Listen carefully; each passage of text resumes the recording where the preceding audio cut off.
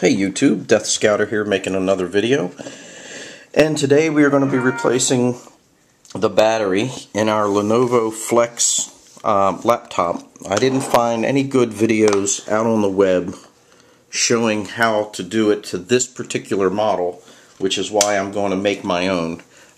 Video is going to pick up here a little bit with some disassembly already required for the A is I learned as I go, and B, just to make the video short and sweet. So you'll see that on the back of the laptop there are certain mounting screw holes. So we have to unscrew all of those screws in order to get, as the first step.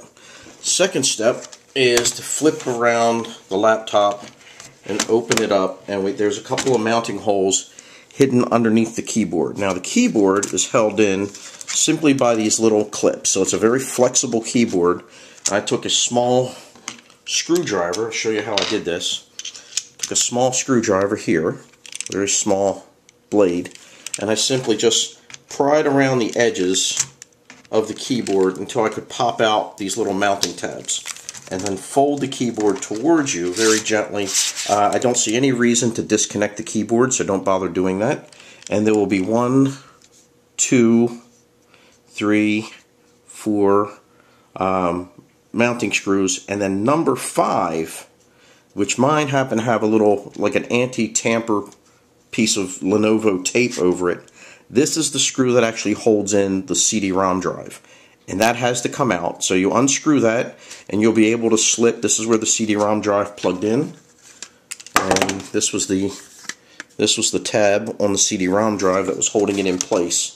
So we slipped that out the side, and that was important because we'll fold this over, close this up, flip this around, and the answer here is that underneath the CD-ROM drive you have these tricky little, these tiny little wide head flat screws.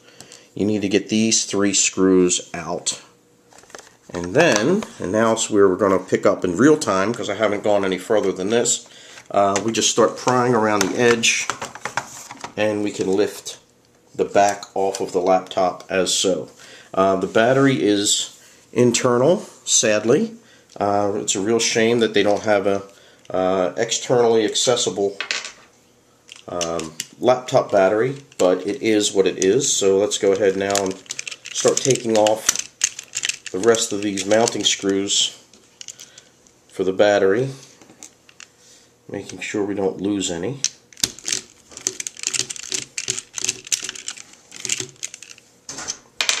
And sometimes you got to go with a bigger head screwdriver. Yep. Just to make sure everything bites in like it's supposed to. Couple of things. I did take off the rubber feet on the bottom of the laptop case just to verify that there were no mounting screws underneath these rubber feet. I'm talking about these spaces right here and here. So you do not need to take yours off in order to get to them. They pop on and they pop off. Normally, or understandably, the less you have to take off, the better. Because once you take something apart, it never really seems to go back together exactly the way you wanted it to in the first place. So here is the battery. Battery is held in, or plugs in one spot, and this little clip here off to the side. So we will go ahead and work on getting this unplugged and replace it with the new battery, and I'll pick that video up. Okay, so I wanted to just pull out my replacement battery that I got from the gods of Amazon, and just take a look at the plug here, just to verify. You know, by looking at the new stuff, you can see how the old stuff comes apart, right? So this is really just a slip in, slip out. And we're going to wiggle that, look at that, pull that out. Notice that the red wires are to the left, black wires are to the right. Off with the old, in with the new. Red to the left, black to the right. And clips right in there.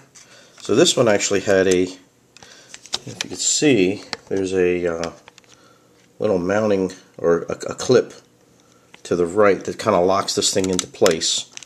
It doesn't take much to get it in and out, but you definitely want to make sure that that's put back together. And then assembly is just going to go into in the opposite order. Put all the mounting screws back in, make sure that the laptop battery is seated firmly on all the mounting screws, and then reassemble, snapping everything together ever so gently. So bottom screws, take off the keyboard, some mounting screws there, slide out the CD-ROM, more mounting screws underneath the CD-ROM, and then unplug the battery and plug the battery back in. So shouldn't be too big of a deal. Just know that as you put things back together, for instance, here's a great example. These wires have popped out of their little holding bracket, and you definitely want the wires to be seated where they should be, because when you put the cover back on, the last thing you want to be doing is pinching wires and breaking things in the process of fixing things. So we want to make sure that all the wires are tracking where they're supposed to be. Nothing's going to get pinched, nothing's going to get damaged. Couple other things. Obviously, this is the hard drive. This is where you would get your hard drive out as well. Here's your memory DIMM. So you could be changing your memory out, doing a memory upgrade if they're even available in this model. I don't know. I'm just showing you that since we've got it apart. So this process would be the same whether you're replacing battery or hard drive or memory DIMM, or the CD-ROM drive itself. So I know there's some models of hard drive. Some models of laptop, such as my Lenovo, my big ThinkPad that I use. I swapped out the CD-ROM drive and put in an adapter. Actually, put in a second SSD drive so that I can have a D drive with some more capacity. So anyway, this is taking apart the Lenovo Flex. I think it's the 2-14. I'll verify that and put that up on the title when I publish the video on YouTube.